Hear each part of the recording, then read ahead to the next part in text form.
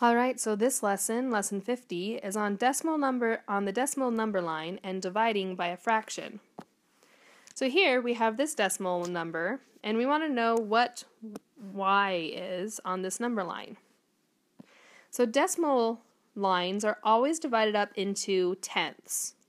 So if you don't believe me, we can count it. So 1, 2, 3, 4, 5, 6, 7, 8, 9, 10.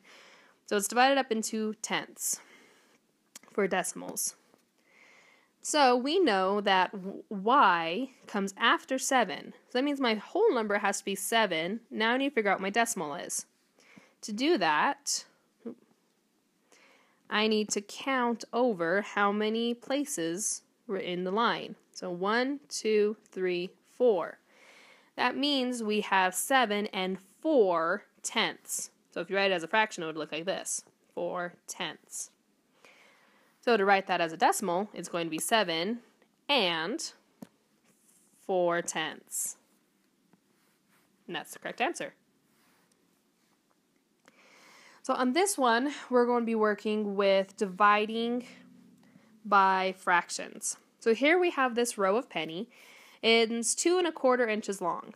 So the diameter of one penny is 3/4 of an inch. And then I need to know how many pennies are needed to make a row of pennies 6 inches long. So my problem is 6 divided by 3/4. Okay. So I'll show you the long way first and then the shortcut. So what we really need to figure out is how many pennies are in 1 inch. It told me how many are in 2 1/4 inches. That doesn't help me. So I need to know how many are in 1 inch first. So that problem will be 1 divided by 3/4 will equal something. Now, the number of 3/4 in 1 is going to be my reciprocal. So if you remember, the reciprocal is when we flip these two numbers. Okay, so 1 divided by 3/4 is equal to 4/3. Now that we have how many pennies are in 1 inch, now I can figure out how many we need in 6 inches by multiplying 4/3 by 6 over 1. 4 times 6 is 24. 3 times 1 is 3. So my answer is that I need 8 pennies to make 6 inches. Right? So that's the full explanation. Now we did teach you the shortcut, which is a little bit easier. So since we know we need to find the reciprocal of this number to solve it, we can just automatically flip these two numbers. Okay?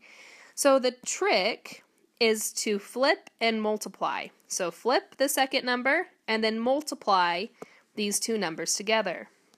So it would look like this.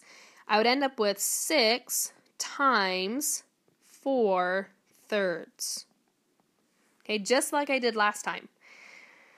So 6 times 4/3. So I flipped this number and made it into here, found the reciprocal, and then I multiplied these two numbers together, which is exactly what I did last time.